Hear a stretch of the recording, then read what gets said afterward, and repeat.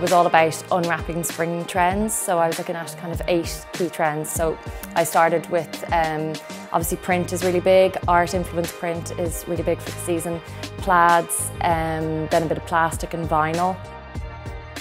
So for me, the wow pieces are this amazing embroidered floral dress by Goat, that's at Calloo. We have this really cool embellished shirt from MSGM at Brown Thomas, and then with this fabulous acne kind of anorak from Le Jumel. These red printed etro trousers were a big hit on set today. Everyone loved them, and they're from Samui in Cork. Well, for me, I'm a big fan of sequins and shine, so it's just great to see them on the spring-summer catwalks because we usually see them on the autumn-winter, and I think it's quite fresh for spring-summer.